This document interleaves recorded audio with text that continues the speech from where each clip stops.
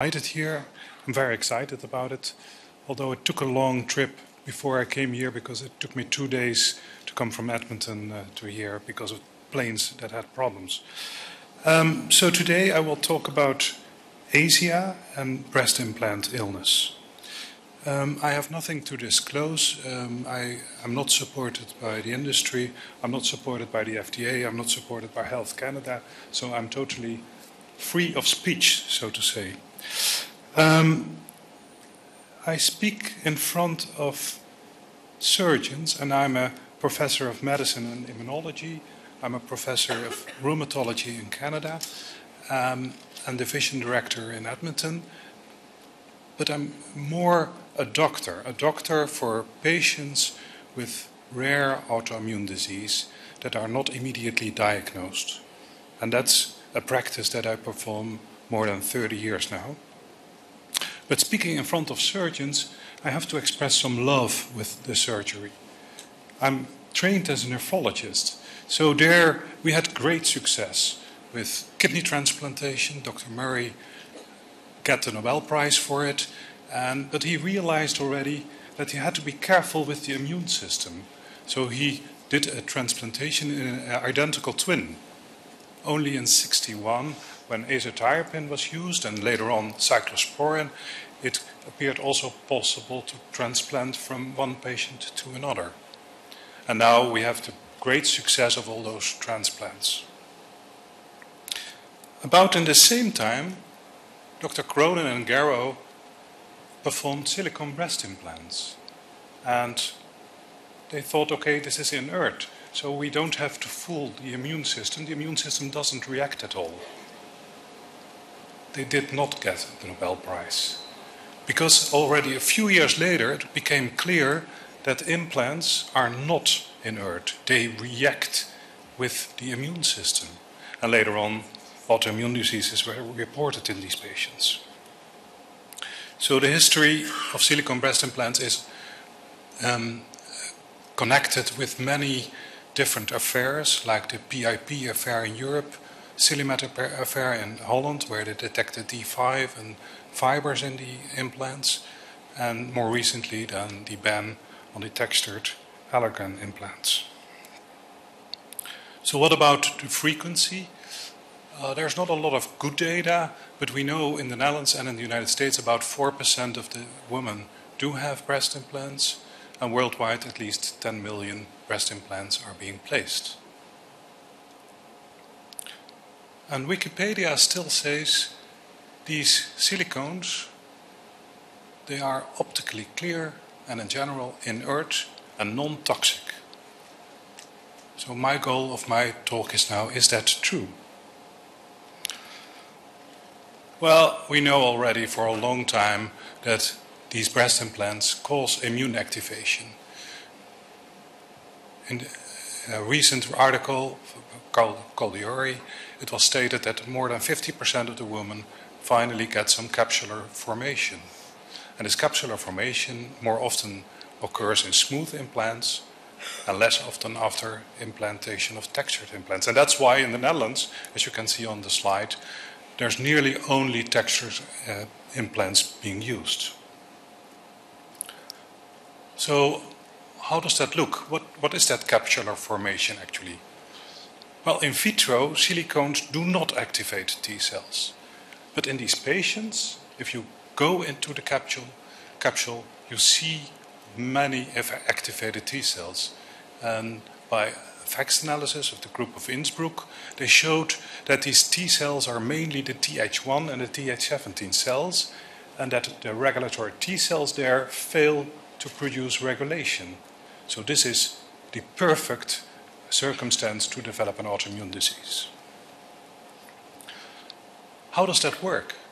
Well, we know that if we implant a biomaterial in a body, that immediately there's proteins attached to the implant and mast cells are being activated, so that inflammatory cells are recruited, like neutrophils and macrophages, and that inflammatory products now are being released, and that cell death occurs.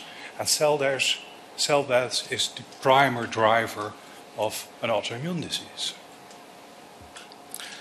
Here you see it in a different way, by studies by Tong, who really showed that histamine is one of the first phenomena that you can see in the activation of the phagocytes. So if you block histamine in animal models, you can have less recruitment of those phagocytes. So there is clearly activation of the immune system. There's capsule formation. There's ASIA or breast implant disease. There's the immune system that cannot cope with all the activation, so that we see immunodeficiencies. And the immune system make mistakes if they're constantly activated. One of the mistakes is an autoimmune disease, but another is that you have exaggerated allergies, and sometimes you get monoclonal proliferation, such as an ALCL. So how does this occur? Well, we know that if the implants rupture, that's a major cause of silicones coming free into the body. But we also know that silicone breast implants may bleed, so that there's no rupture at all needed to have silicones migrating to your body. As you can see, for instance, on the slide, then you have these axillary lymph nodes where silicones are clearly present without any rupture of the breast implant. So we know most of the implants will finally rupture, although for the newer ones we don't have good data yet. But in addition, there's the gel bleed, and there we have no figures at all. So what is ASIA? What is that breast implant disease? We defined this as the exposure to the breast implant in combination with clinical findings, and then removal of the agent induces improvement. And if you do biopsy, you see granulomatous inflammation. In addition, we have some minor criteria with the development of autoantibodies and other clinical manifestations, such as irritable bowel syndrome. We have specific HLA associations, and we have the involvement of real autoimmune diseases. So what are the ASIA symptoms? Patients generally are always tired, and they are already tired when they wake up. And they have clear post-exertional malaise, meaning that if you do a day very much, the next day you lay the whole day in your bed. There's widespread pain, there's myalgias and arthralgias, there's cognitive impairment, there's feverish feelings and sometimes real high fever, and there's very prominent Zika symptoms. So most of these patients do have severe dry eyes and dry mouth. And curiously, there's very strange neurological symptoms. Some patients have classic stroke at a very young age without the risk factors for a stroke, or they have multiple sclerosis-like symptoms. Physical examination reveals generally levator reticularis, patients have Raynaud's phenomenon, and there's nearly always lymphadenopathy, axillary lymphadenopathy, but also cervical and inguinal. So it takes some time to take all the complaints that these patients have. That's why I think it's better for a rheumatologist than for a surgeon. So we compared the symptoms of these patients in a current series and a past series from Houston in 1994. And what we found is that the findings are actually very comparable. So despite all these new developments by the industry, we see the same symptoms in our patients. Importantly, if we look what kind of patients do develop ASIA, we found that 75% of the patients do have pre-existent allergies. And some of these patients did have pre-existent autoimmune diseases. So that's the warning that in Holland nowadays is done to the plastic surgeons. Don't be very careful to implant a patient with silicone breasts if they have pre-existent allergies. So how often does ASIA now occur? There's no good studies. I'm sorry. we tried a little to answer this question. So what we did is we looked at the patients that have been operated in the southern part of the Netherlands, and we compared them with friends, so healthy controls of these patients, and we compared it with patients that are registered as breast implant patients in the Netherlands. And totally we invited 231 females, of the 231 females, and 221 responded. And what we found is that if you compare the healthy controls with the patients that do not have complaints registered at any registry at all in the Netherlands, that we see a 4 times more increase in ASIA. And the patients that think they have breast implant disease, about half of them clearly had the criteria for ASIA.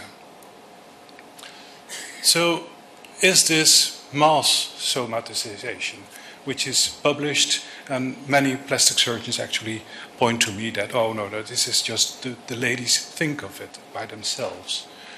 Well, a proof that it's not the case is, for instance, this patient that died and said, well, I give my body for the scientific purpose.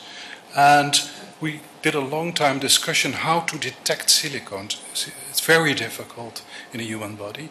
And the pathology in Nijmegen made it with 3 phase techniques clear that there is a lot of silicones in this lady, not only in the lymph nodes with granulomatous inflammation around it, but more seriously also in the brain and the nerves. Everywhere in her body there was clear presence of silicones. But this is only one patient. And now we have the second patient. So she's still alive. That's a patient that I saw with ASIA and that had breast implants that also, quite soon after her first breast implant, she developed capsular formation. She had very widespread pain and could not speak well in periods and had a paralysis of the left leg with very many pain. And nobody knew actually exactly what kind of diagnosis to put on. So she was at the expert in Leiden who said, okay, this is CRPS with acute dystonia. And she got ketamine infusion with some success, but finally the pain was unbearable and the doctor said, okay, let's do a left leg amputation. And the breast implant was also explanted. And so recently, Henri Dijkman, who is the developer of this silicone-based research, could detect in that leg a lot of silicones surrounded by granulomatous inflammation exactly at the place where the muscle was necrotic. So this is the second case that really demonstrates that there is migration of silicones throughout the body in the nerves, muscles and brains. Another factor that's important is, for that ASIA syndrome, is it associated with autoimmune diseases? Well, there's a long discussion, but we think the following is true. So generally, autoimmunity you only get when there's many different environmental factors and genetic factors present. And silicone breast implants could be only one of these factors. So I would like to present one case, a 39-year-old lady who had breast implants in 2006 and new implants in 2010. She had 5 years of intermittent fever and fatigue, joint pains, myalgias, sicca complaints, concentration problems, cognitive impairment, and recent onset Raynaud's. So the question is now, is there an increase of autoimmune diseases in these patients? First of all, is there animal data? There is. So you can put a breast implant in a mice and then look whether there's more autoimmune diseases. And typically, if you do this in a mice with no genetic predisposition to develop an autoimmune disease, nothing happens. But if you put it in mice that are well known to develop autoimmune diseases, then the autoimmune diseases come earlier and are more severe. And that's why we think it's an adjuvant effect. This is also true for the collagen-induced arthritis. So this is how it works. It's the dendritic cells who are driven then to become mature dendritic cells, and then they're allowed to stimulate the immune system so that the autoimmunity can occur. So in my population, when I first saw the ACI in our patient population, we saw a lot of problems. So out of the 32 patients, half of them had developed an immune deficiency, which is a very rare disease generally, but here 50% of my patients did have it, and about 50% of the patients did have systemic autoimmune diseases. So these can be very different autoimmune diseases. I'm a specialist in vasculitis, so therefore some of them had vasculitis, but also connective tissue diseases, other autoimmune diseases like Crohn's disease and sarcoidosis, multiple sclerosis, and more organ-specific autoimmune diseases. And in my later studies, I've seen now some 500 patients. This is still true that there's many autoimmune diseases, different autoimmune diseases occurring in these patients. So why does the literature say there's not an increase? Well, we have to go back to the meta-analysis by Balk, where she said, okay, there's nearly all previous studies are not adequately adjusted, or not adjusted at all for potential confounders. There is an increased risk, actually, from all these previous data for rheumatoid arthritis and for Sjögren's disease. And associations may be driven by self-reported disease, so not always the doctors have confirmed the diagnosis. In all cases, epidemiological studies until 2016 were inconclusive. We can't say they're safe, we can't say there's an increase of autoimmune diseases based on these studies. So here you see, for instance, from Balk's review, an increased risk for Sjögren's disease nearly three times higher. So more recently, Dr. Clemens reported also the increased occurrence of Sjögren's, and then he had a odds ratio of nearly 8. However, all these studies were basically patient-mentioned diseases. So therefore, we went to Israel, where they have an excellent registration, especially for autoimmune diseases. And we looked at 25,000 patients with breast implants and compared it with 100,000 ladies who did not have breast implants. And we clearly show an increased risk of autoimmune diseases. As you can see, and also for Sjögren's disease, sarcoidosis and systemic sclerosis were the main factors. And here you can see how it works. So if we compare them, we see that there's during late development of autoimmune diseases. Generally, after 10 years, you see the increase more drastically occurring, compatible with the fact that then they are bleeding the breast implants and finally rupturing. And we calculated the risk to be 45% higher in patients with breast implants compared to the general population. So this is how we think it works. There's many factors before you get an autoimmune disease. The breast implants are one of them, but there may be other factors playing a role as well, just as vitamin D and smoking, etc. So let's go back to our patient. Our patient did have positive antibodies to nuclear antigens. She was Sjögren syndrome antibody A positive, and well, we didn't make a definite diagnosis of Sjögren, because then you do a lip biopsy. We didn't do that. We said, okay, you have to go for therapy. You have to remove your breast implants. You have that ongoing fever all the time. She was hospitalized 5 times in an academic hospital without a diagnosis. And so you go for the explantation. We know that explantations actually are effective in about 50 to 75%. And in a review that we did it was even 75%. It's effective as long as tolerance is not broken. If you have already an autoimmune disease where tolerance is broken, then you also have to treat the autoimmune disease. But generally, then the treatment is more easy than when you leave these breast implants in the female.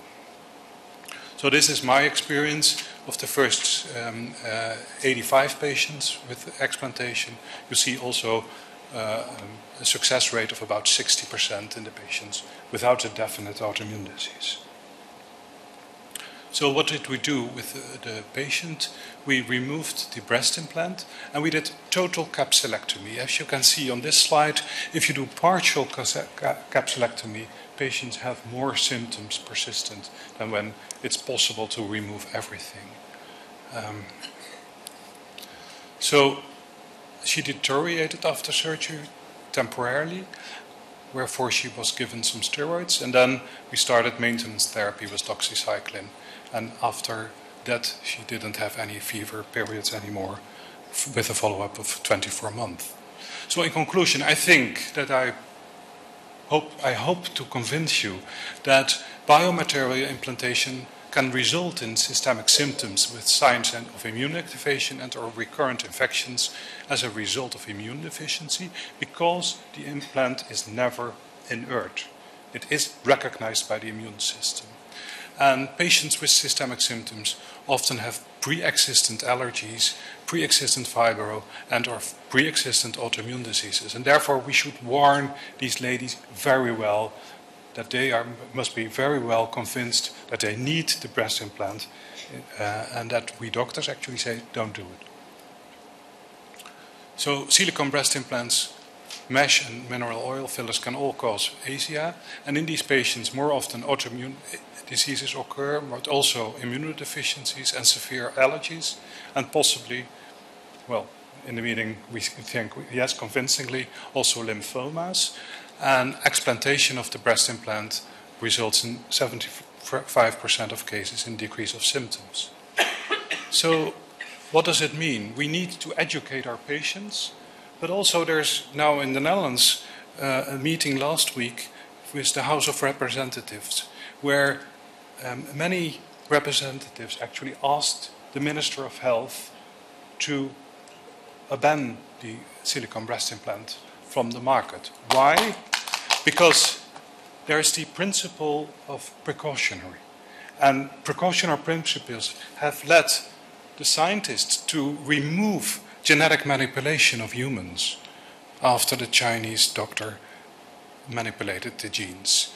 After 2 airplanes, it was decided that the airplanes should be banned for a while until it's proven that it's safe.